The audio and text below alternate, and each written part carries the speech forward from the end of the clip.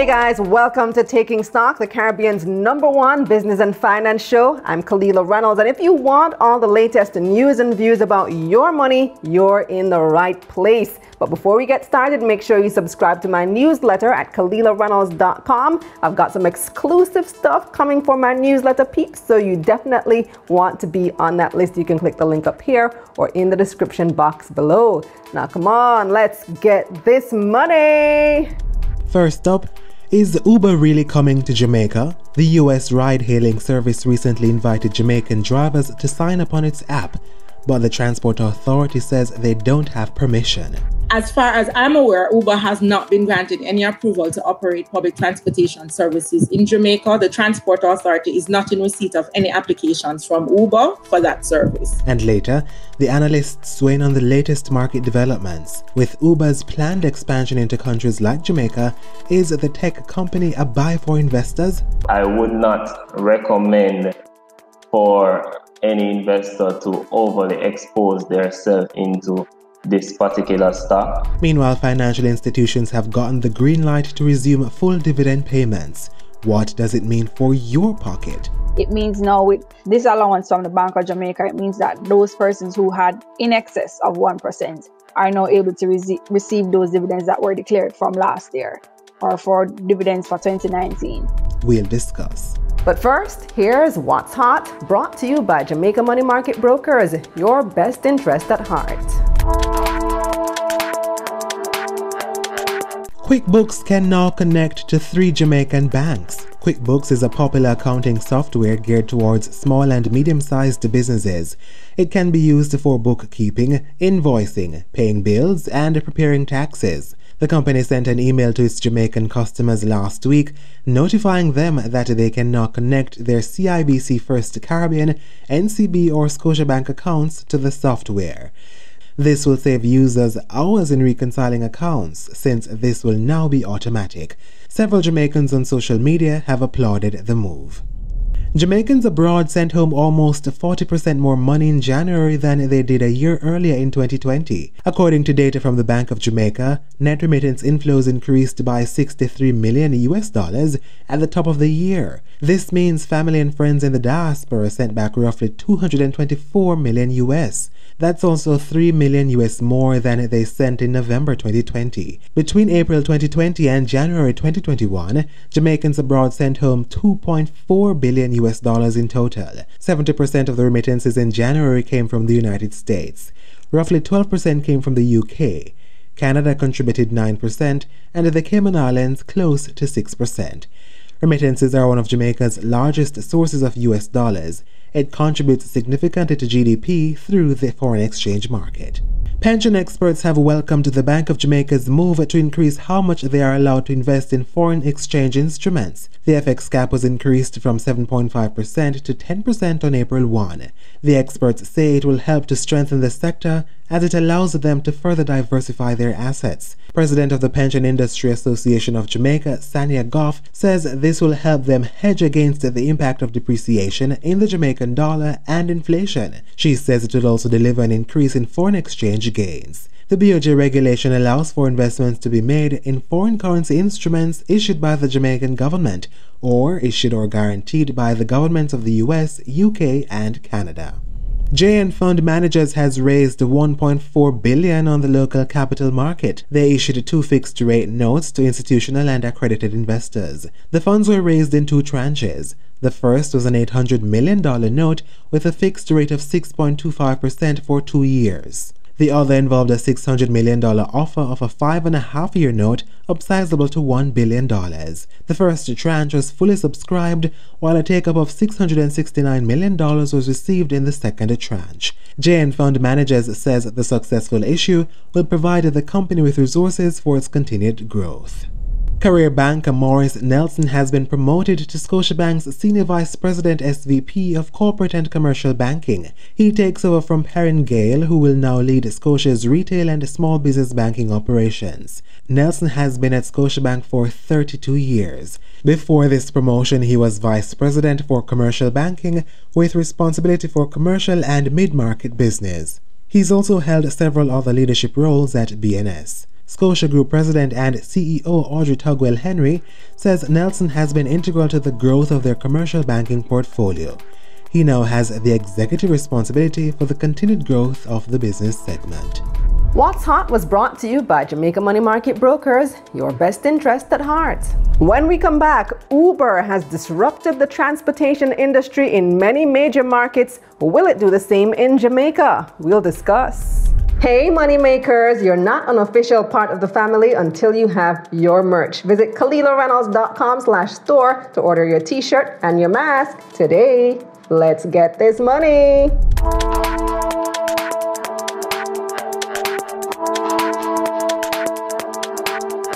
This segment of Taking Stock is brought to you by Bulwark Insurance Agency, insurance made easy, and Massey United Insurance. How good is your insurance? Welcome back to Taking Stock. If you're 21 and over, check.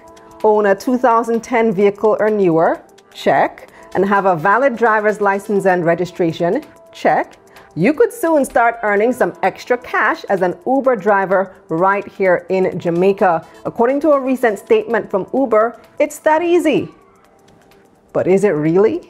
Joining us now, our Corporate Communications Manager at the Transport Authority, Petra and Louis, and President of the Jamaica Association of Transport Owners and Operators, JATU, Louis Barton. Hi, Petra. Hi, Louis. Thanks for joining me. Hi, good morning. Thank you for having me. So the big talk has been about Uber coming to Jamaica. You would have seen they even sent out a press release telling people that they can download the app and apply to become a driver. Petra, is there any regulation for a company like Uber? Is the Transport Authority involved at all?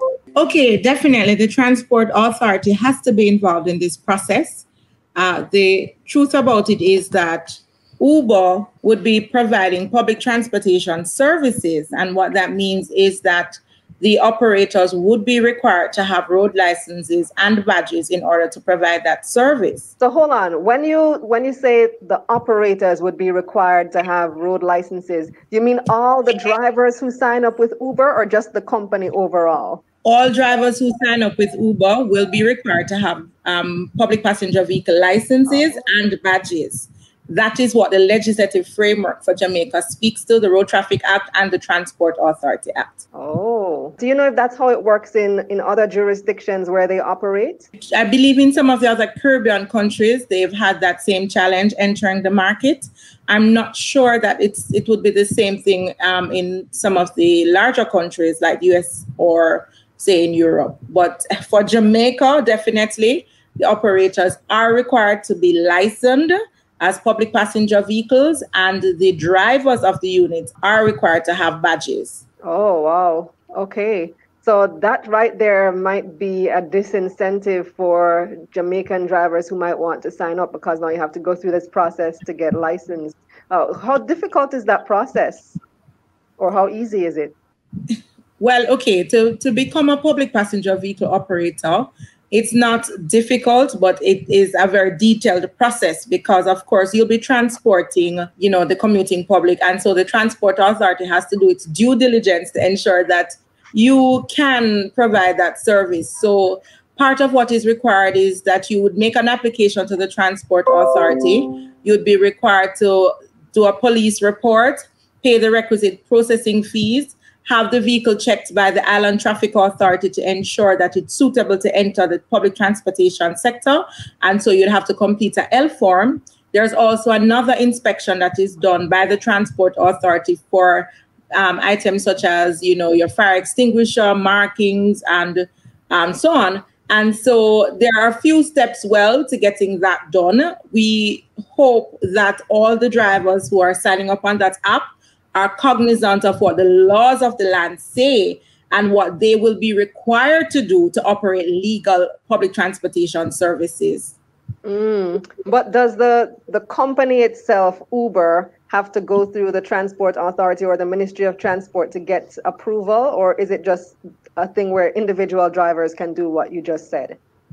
Well, if Uber is intending to operate in the way I believe they are intending to, then they would need to get some sort of approval for their model, which is a ride-sharing model. I know they had reached out to the Ministry of Transport in 2017, and a technical team had reviewed Uber's proposal. Uber has several permutations of how it operates in different jurisdictions. The one that we're most familiar with is the ride sharing, where you get private owners to sign up to this app, and then they do their own screening and they track and so on. But there's Uber X, I believe, and another form of Uber that where the persons would operate with licenses. What the recommendation from the Ministry of Transport and Mining was that it would be best suited for Uber to engage local operators and operate in the same context as a hackney carriage company. I see. So for that, they would need approval. Have they gotten that approval yet?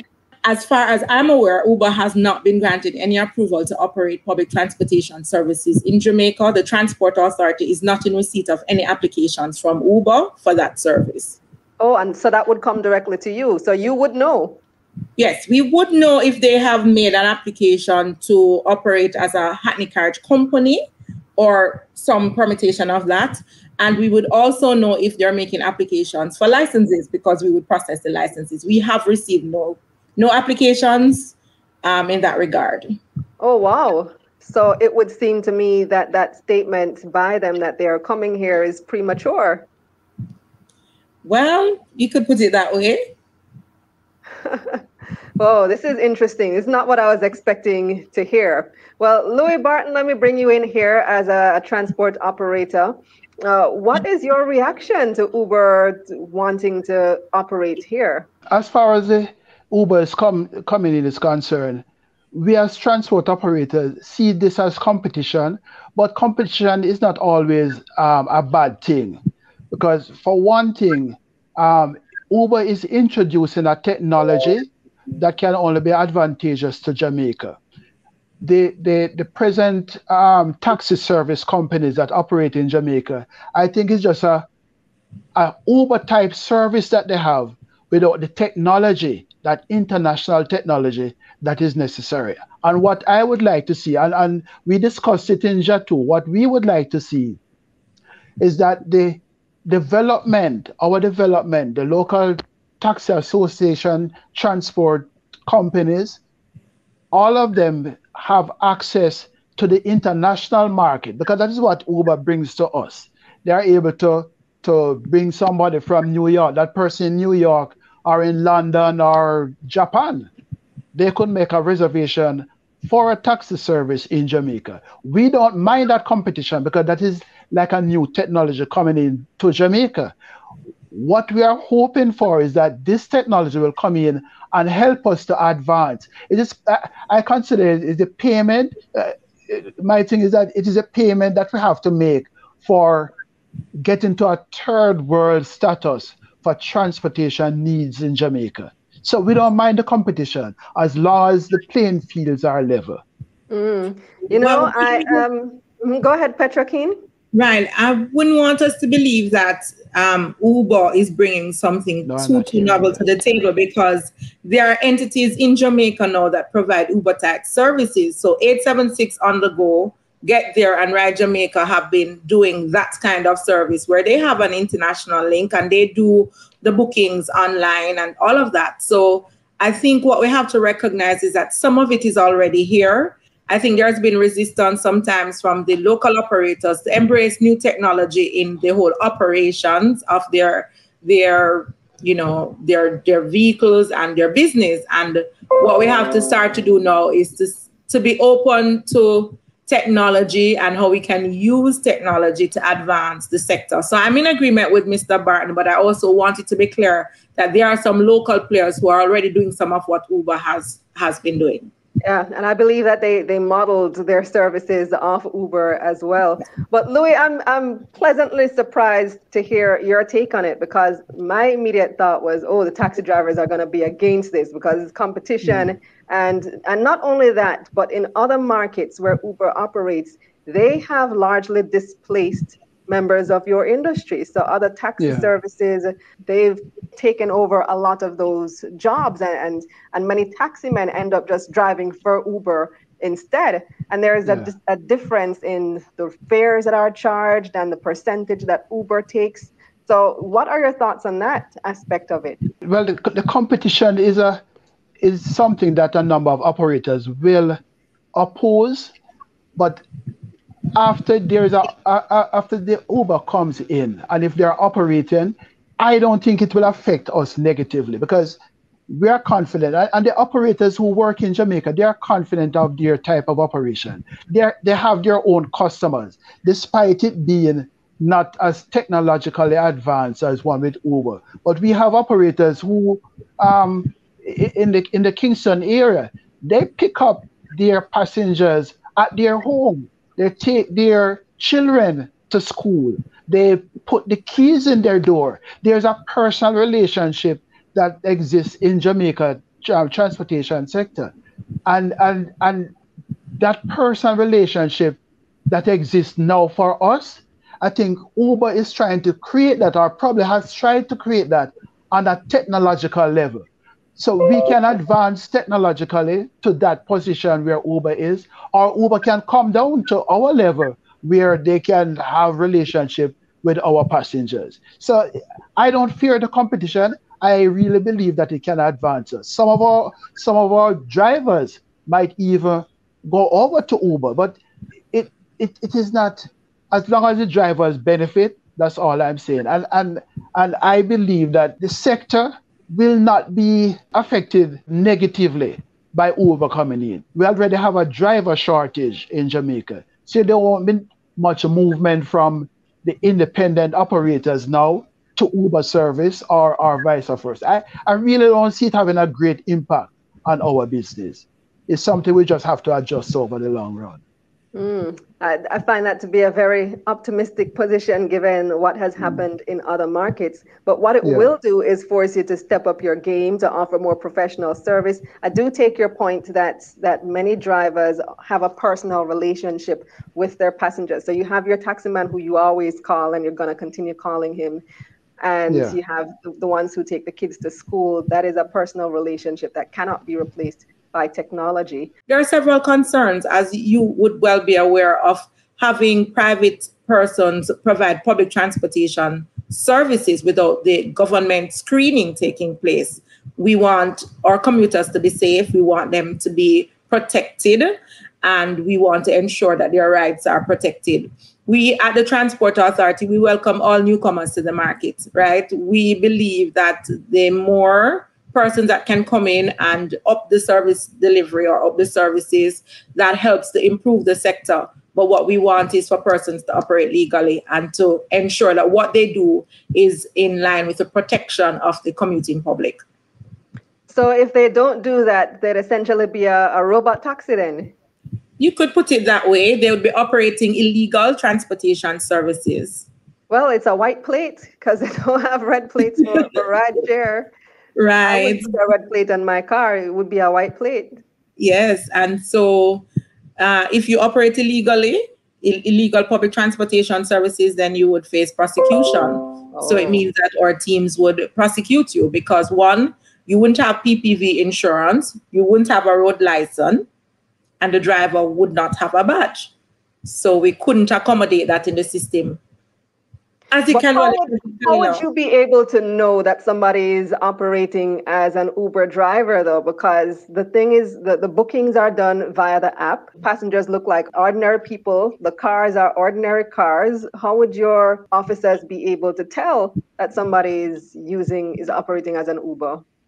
Well, the Transport Authority does different types of operations. I think people are very familiar with seeing our teams on the road, but that is just one part of what we do. We have covert operations, and we will get the information. I can guarantee you that we will do what it takes to ensure the safety and protection of the commuting public. And we do covert operations, and so that would be part of the strategy. But of course, we would prefer not to go that route. We would prefer for Uber to operate legally, to approach us the right way, and to do the thing the right way. That is what we would expect of Uber.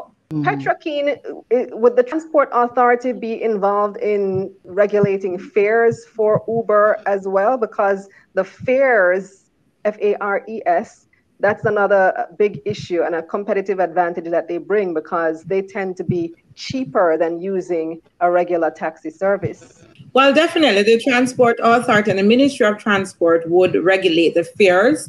Based on the legislative framework, Uber would not be able to charge as they do in other jurisdictions. So they would be required to be subjected to the regulatory, the pricing thresholds here in Jamaica. So that's something else that we had raised with Uber's team at the time when they had approached us. So they wouldn't be able to charge less. They would have to charge the same standard rates that regular taxi service charges. Right, basically. Oh, interesting. So another plus in your corner, Louis. Another reason why you're hearing this competition. Right. I don't mind. As I said, as long as we're on a level playing field, then we're okay. We like the competition because it can only improve the whole sector, the whole Jamaican economy. It has proven that it has benefited from technology and from competition. So we have no fear. It can only improve even the idea of what people call the indiscipline of transport operators. I believe that this will be improved with the introduction of Uber, because the operators will be able to see that a technology is coming that can replace them. And those who are bad behaving, we have a few of them, we're hoping that they will be weeded out. And I just have to mention that there's a kind of new trend in the Transport Authority that at least we are working together with them, and it can be done. We are hopeful, and we really feel confident that something of benefit can come out of this. Whether Uber come in or not, the improvement that we forecast, that we see on the horizon, can only be beneficial to Jamaica. And as you mentioned, the technology, Petra Keen also mentioned earlier about the safety issue, why the drivers need to be vetted. I've used Uber before in the United States when I've traveled. And one of the things that I was really impressed with is the vehicle tracking. So they are able to use the app to track at any time where that car is on the route. So you always know. And if you're sending information to a loved one, they can track where exactly you are. And an issue that we have had here in Jamaica is, that very concern about safety, especially for women. We saw the example recently of Kanice Jackson, who, because of her fears about public transportation, she thought it was safer to take a ride with this person who she developed a friendship with. And there have been many other instances in the past of women just being afraid of taking taxis, taking public transportation because of that fear of being abducted, of being raped. And Uber brings with it this technology that you're able to track. Now, Louis, for the local operators, is this something that you'd be open to? You spoke about technology improving the overall environment, but what about you all starting to use this type of technology yourselves? Is there any work being put into that? I know that it would be a significant investment. Well, one of the requirements presently is that the Transport Authority wants all operators to have a tracking system. Right? You have a number of operators who are opposed to it, but I personally believe that it is good. The problems that those who oppose it have is that they see no need, based on their operation, they see no need for the Transport Authority to know where they are at any one time. But some of these same people who oppose the tracking system by the Transport Authority, they have a tracking system of their own in their system, on their for own private use. You don't want Transport Authority to see the bad driving. That's exactly what it is. Very good. Very good. Well, that is a possibility. To see the bad driving. That's why they don't want the tracking. No. The Transport Authority wouldn't be able to see the bad driving, because I am not defending bad driving. But you'd be able to see, I think, the speed of the car and that type of thing, wouldn't you? Right.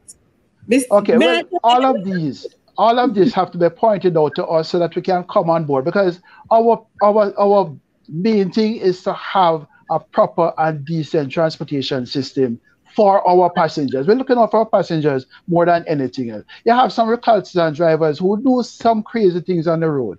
But we are not defending that. What we want is a good system for Jamaica. Now, I don't know, based on the operation in KMTR, in the Kingston metropolitan area, if I am driving a taxi and I'm behaving bad on the road, I don't know if the transport authority will see me behaving bad. Because as of now, we are required to keep the information about our traveling going around for at least 4 weeks. So you might not have access, our transport authority might not have access to the information for a good 4 weeks if they do want it, you know. But what I would be advocating is that all operators be part of a system where they can be tracked. And just like how Uber is being tracked, track their people, the different companies could do the same and provide a safe transportation system for Jamaica. I mean, there is need for improvement, and I think the technology will do it. And having Uber come in, I am saying it will be a jerk towards having a better system. Right. So when we introduced tracking and we did a lot of consultations, and it's something I'm very disappointed about in terms of the resistance that we got from public passenger vehicle operators, because I thought it would have done more harm than good for them, and it would have put their more good than harm. Right. And they would have put their service delivery at such a high level that they would have been, it would just have transformed the sector. We had done several consultations with the operators, and the proposed system would have been one centralized tracking system that would have all the public passenger vehicles on it. And there would be a mechanism where the Transport Authority would only monitor exception reports. So we wouldn't be monitoring each individual operator to see where they go and what they do per se, but we would have parameters that would monitor exceptions. And then there would also be the opportunity to be able to access this information in the case where people go missing, where people are abducted. And we've had a few reports of this, where persons have been abducted, raped, robbed, and so on. The next level to that is something that we will be introducing at the end of April, and it's called Travel Pal. It's an app that allows you to scan the license plate of the vehicle and determine whether or not it's a licensed public passenger vehicle. And it will also name or show you the driver, the approved driver. That's the driver with the badge, and then you can share your journey with your family member. And that's where the authority wanted to take it. That's how we were thinking of it. Of course, stakeholder buy-in and support sometimes is challenging when you do not have the legislative framework existing to, have that thing implemented. And so we got a lot of resistance from the operators. And I thought that, it was just a unique opportunity to take the service delivery in Jamaica to the highest level. And we missed that opportunity. I hope that they'll come around and see the benefits of having an integrated and a centralized tracking mechanism. Because at the end of the day, what is it that we desire? Do we desire to move people safely and securely, protecting the commuting public and also have our business flourish? Then if that's what they are, interested in, let's look at the technology. Let's look at how things can be done and not look at the Transport Authority as always just seeking to be adversarial or trying to seize your vehicle. The Transport Authority's role goes far beyond that. We are the regulators and monitors of public transportation. Our intent is to have safe, secure, reliable public transportation services that you, Kalila, or any Jamaican would be comfortable using. And that is where we want it to go. I would love to see that come to fruition. That app sounds like a great idea, Petra Keen. But before we go, though, so let's wrap up the discussion on Uber. So you said that they have not submitted an application to the Transport Authority just yet. For argument's sake, if that application was to come across your desk or your boss's desk today and everything was in order, what would be the soonest they would be able to begin operations? How long might that take?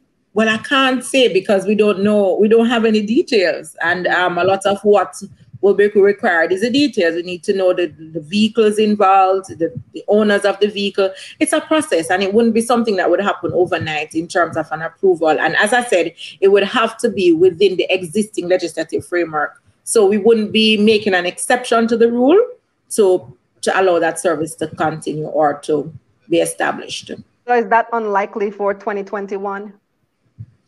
I couldn't say at this time because we don't know what Uber wants to do at this stage. So they reached out to us in 2017, and we really haven't had any. Haven't heard from them since then. I think the last communication with Uber, based on information I've received from the ministry, was in 2018, and we're now in 2021. So whatever was discussed at that time, we can't take it for granted that that is what they are requesting to do now.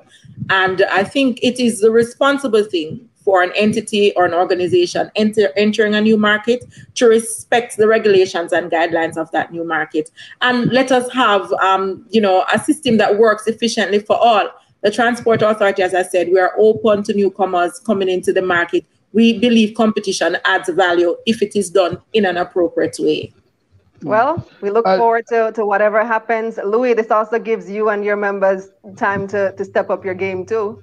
Yes, at least it will give us a chance to know what they are coming in to do. And what I would like to happen is that while they're applying or trying to get in, I would like somebody, probably the Transport Authority, to explain to the drivers, to everybody, what is coming and what the competition will be. I don't think that's the Transport Authority's job to do. We need, I don't know, somebody have to tell us. Some time ago, they introduced 10,000 new licenses all of a sudden, and that caused a catastrophe within the sector. If you're going to bring in a significant amount of operators, a new player, a new system, then you need to explain to the existing players in the system how it will affect them. All right. I think we have to look at it as a business, and if we apply the principles of business, then I think we would not really be where you are, Mr. Barton. But we will continue our dialogue. As you know, we are open to having discussions with you, and we look forward to hearing from you. But as I said, we have to operate things as a business and look at it from that perspective. And let's cross that bridge when we reach it too. Thanks, Petra Keane. Thanks, Louis. Okay, you're welcome. And thank you very much for having us. Up next, we've got your market recap, and the analysts are standing by. This segment of Taking Stock was brought to you by Bulwark Insurance Agency, Insurance Made Easy, and Massey United Insurance. How good is your insurance? Time now for your market recap, brought to you by Sagicor Investments. Think wealth, think Sagicor Investments.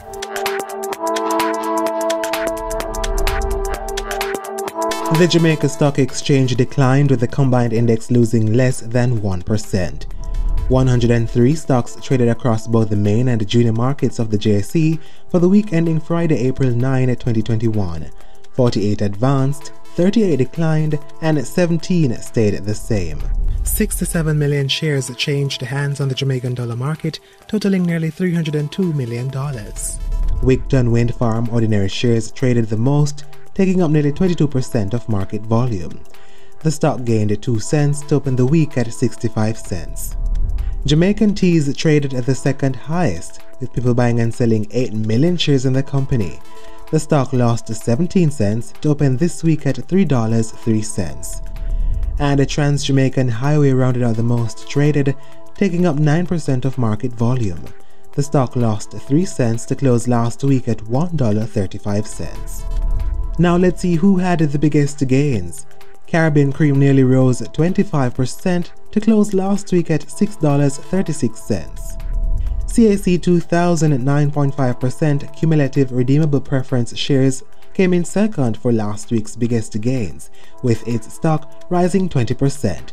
The stock opens this new week at $1.38. And rounding out the biggest gains, Express Catering stock advanced 18% to open this week at $4.78. On the losing side now, Iron Rock Insurance Company's stock fell at 20% to close last week at $2.88. Salada Foods Jamaica stock fell 15% last week, down to $5.19. Rounding off the biggest losers, 1834 Investments, which lost nearly 11% to open this week at $1. Market Recap was brought to you by Sagicor Investments. Think wealth, think Sagicor Investments. This segment of Taking Stock, The Analysts, is brought to you by Ideal Portfolio Services. Welcome back to Taking Stock. I've got a team of analysts to examine the week in business. I'm joined by Senior Wealth Advisor at Ideal Portfolio Services, Oric Angus, and Research and Strategy Analyst at Sagicor Investments, Jodianne Harris. Hi, Oric. Hi, Jodianne. Star girl, Jodianne, big presenter. You did well, Jody. I hope you guys are both very rested from the Easter holiday. I am. Yes. Yes. Okay, good. So we've been off for the past week, but we're now back. And one of the hot topics in Jamaica now is about Uber coming to Jamaica. Are they really coming? That's the big question. So they sent out a press release, but we've heard from the Ministry of Transport, and we've heard some other objections from the taxi associations. It seems that there's still some things to iron out. But Oric, I know that you follow the international stock markets. What is Uber looking like right now? Is it a buy? Yes, so that has been the biggest question I've been coming across recently since that press release. As we said, we don't know if they're coming yet, but we'll see. But in the midst of the pandemic, with a lot of persons being forced to stay home throughout that time period, the company revenue has suffered from that at an average 11% year over year. The good news is that Uber's service is not entirely dependent on the mobility of individuals through use of their taxi services. They have two other main business segments, which has been a space that competition has significantly seen increasing through their food delivery services, which is called Uber Eats, and their shipping service, which is called Uber Freights. So those two business segments has been the main driver for the company's revenue performance since the coronavirus.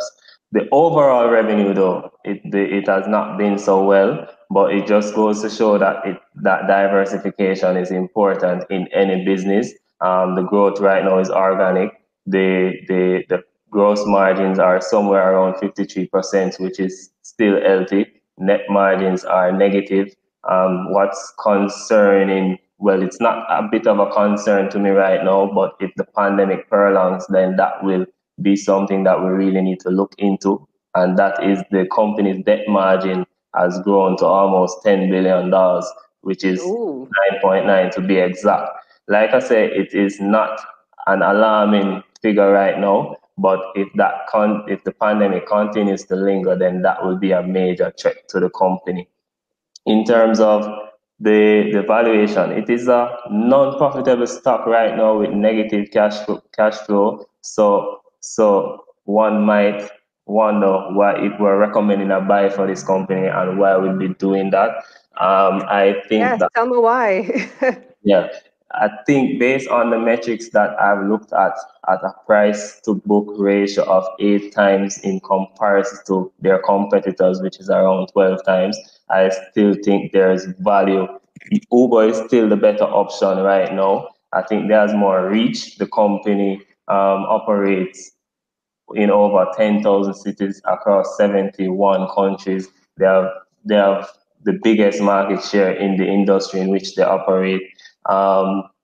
The cash flow is negative, but I would not recommend for any investor to overly expose themselves into this particular stock. It is one that you can put a small percentage of that stock in a well-diversified portfolio. That's my opinion. It has long-term growth opportunities. The company is still in a growth stage, so I'm hoping that, knock on wood, at the end of the pandemic, things will start to turn around for them. Clearly, they are indeed in a growth stage. They are moving to new and different markets, such as Jamaica. They're targeting coming here. I'm not sure where else they might be looking at as well. Jodianne, based on things that I don't know, have either of you used Uber before when you've traveled? I've used it once. No, You I've use never it, used. Jodianne? No. I've used it. Is it something that you would be interested in using, Jodianne? Well, I think particularly what I'd want to say in terms of the dynamics of our transportation system, how well it would fit in. I'm not sure exactly what platform it is that they're coming with. Is it to take a position with, the local, for example, on-time taxis that you have? Is it that they are going to include them in the system, or is it going to be a competing edge towards them? So it would very much depend on how it plays in the dynamics of the transportation sector. For me, before to see how well it would work here, we'd have to do a little bit more deep digging on that. But I mean, in terms of how I've seen it work in other areas, I mean, I wouldn't be averse to it. Just to add to that, I think the platform that Uber creates it's more self-driven. So you really don't need like an on-time company that Right, will. that's what I'm saying. If it is that those persons would then become a part of Uber, or is it, They they will signed become up? Uber. So it's more So we'd individual. want to see how it would fit within the dynamic, or is it that, those persons would want to stay as themselves and be more of a competition to Uber? So we'd have to see how it plays Yeah, out. because we've seen in other markets where they have displaced a large portion of the taxi industry, that section of the transportation industry. And the cost is also important because I believe Uber gets 30% of the revenue that each driver makes. So it all comes down to what that 30% works out to. Is it feasible for their business plan? And if drivers will be willing to pay that amount, because 30% is relative. It can be a bit of a sum if you really max it out, Yeah, so it depends on. So if you are signing up, Oric, as you're not a taxi driver, you just might be interested in doing the ride share to make a little extra income on the side. It might not bother you so much to pay the 30%, but for somebody who this is their bread and butter, this is their day-to-day main job, then that becomes an issue. And funny enough, my one experience was when I got picked up in Florida. It was an investment banker, so it was so funny. Look at that. I've used it several times when I traveled. So I went to Miami. The last time I went to Miami, I used it several times. And I found it to be my main concern before I used it for the first time was safety. But then I realized once you're on the app tracks you, it tracks the driver. I feel like it's safer than using a regular taxi service. Because of that technology, they know at all times where the car is, how far it is on the route. It seems to be safer. Right. There's more tracking. And that's safety concern in our local transportation industry, especially for women taking public transportation. Right. Fully support. It has a lot of cool features, and obviously it is traveling in social distancing style. So that's good while the pandemic is still around. What I think is going to happen maybe 5-6 years from now is that vehicles will probably become autonomous. So 100% of those revenues will be going directly to the company versus having a driver. But obviously there are regulatory requirements for that right now until the company can manage to battle those regulations as they come forth. Then we'll see how that goes. But that's where I see this company heading in the future. That's my prediction too, not just for Uber, but I think autonomous vehicles will become a mainstream thing within the next maybe 20 years or so. We'll start seeing that major transition to autonomous driving, and then taxi drivers may become obsolete entirely.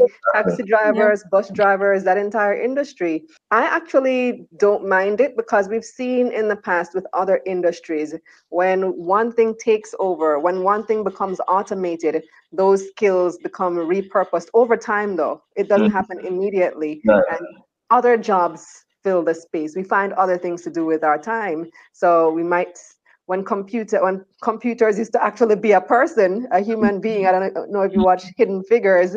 People used to be the ones who manually computed everything. Now we have computers to do everything else, and it's actually made us more productive, even though we don't have those specific jobs anymore. But let's look at some news on the local market. So, dividends. The Bank of Jamaica has announced that we will now have full resumption of dividend payments. Jodianne, what's your take? So this is actually some good news. What it is that they have really had outside discussions indicate that they are now allowing for, some of the financial companies to now extend payments beyond just the persons who held less than 1% in terms of overall holdings in financial companies. So this is actually bringing some good news. Just to point out that it is in line with what's happening in the global markets. I know the Federal Reserve has indicated that they plan to end their temporary restrictions on banks about in the first half of 2021. Just to remind us that the restrictions are really precautionary. It wasn't just because the banks were in any particular deep weaknesses where they had to do these restrictions. It's just in the event that things got really, really bad, they wanted to make sure that banks and stuff had a buffer or a cash allowance. I think the good news that it brings, even more so, is that it's not just for companies that would have declared dividends. So if you think of like a Sagicor or a JMB that would have declared dividends last year, and they were only able to distribute to those persons who had holdings of less than 1%. It means now with this allowance from the Bank of Jamaica, it means that those persons who had in excess of 1% are now able to receive those dividends that were declared from last year or for dividends for 2019. So that brings some good news. So if you think of a company like a Panjam that has, ownership in Sagicor, and there are about 30% ownership in Sagicor share, in terms of shares, they are now able, having Sagicor not pay them dividend last year really affected their cash flow. So it brings good news, not just for, persons who hold the stocks, but for other listed companies that have ownership in some of these financial companies that are listed on the market. Another thing that I noticed is, there has been a little bit of a dip in terms of the price for NCB, having from there and decided that they're not going to consider a dividend, for first quarter, even in light of the fact that BOJ has given allowance that they could. And it brings, you notice a little bit of fall off in their price, which is really investors looking on and, having had a full year of not getting dividend are not as, or they are putting that within the valuation for the stock. I think from their end, on the other side of it is that they are really the larger bank. And if you look at market share, they are about 35% of the overall deposit taking market. And as such, their exposure is a little bit much higher than other banks. And so they may still be wanting to play it a little bit more conservative based on, their loan book. I really do think, though, that as we come into the second half of the year, that a company like a NCB will probably start to, make some sort of dividend declaration. But overall, it's generally good news for the financial companies that have been a little bit depressed, because of the fact that, they have not been able to declare dividends, to distribute dividends to everyone, even though they have declared. Auric, Jodianne made a good point about who is affected, because many people have heard this announcement and say, oh, it only affected the really big guy, because how many people really have more than 1% holding in any company, in any institution? But when you look at the fact that there are companies like Panjam that she cited that are affected by this, and then if you're a shareholder of Panjam by extension, then you're also affected, then it's not just about, it's the big guy getting their dividend. Another thing to note is the pension funds that, probably would have had some liquidity issues because there are some of the big holders in some of these companies. And a lot of persons would have noticed their pension revaluing, based on the fact, of financial assets dipping last year. And so it gives them a little bit of cash liquidity to do anything that they have probably wanted to do last year that they couldn't have been able to do. Right. So Jolie has bring up some very good points there and some very good reminders. So even Ideal Portfolio Services, we have large stakes in NCB, Sagicor, and Scotia. So our revenues have been affected by the paying out dividends. Pension funds have been affected. Other funds are accredited investors. So even though the smaller persons have been getting their dividends, these larger shareholders have been really affected over the last year. So it is definitely good news for them. Cash flows are coming in now, so they can up on back on their IRSs and put cash where it's supposed to go. I do see some of that cash will be coming back into the market as well. But we also have to be mindful, as Jody mentioned before, that it's a consideration. So a company choose to declare dividends and how much they want to declare. So as I'm looking at the figures, most companies would have reduced the amount they paid out in dividends from the previous year, 2019, 2020, you know. So I don't expect those figures will go back to where they were in 2019, thereabout. I don't expect to see any special dividend payout as yet, like what Scotia did in 2019. But I do foresee a gradual increase over time as we try to come out of the pandemic. You know, it's good to see that. Yeah. And overall, it is a good sign, as Jody Ann mentioned, a sign of confidence in the economy. The BOJ did note that the financial institutions have weathered the storm fairly well, and which is one of the reasons they're allowing dividends to fully resume once again. Thanks for your input all the time, Jody Ann, Orik. Always good having you. Cheers. Alrighty, take care. This segment of Taking Stock, The Analysts, was brought to you by Ideal Portfolio Services.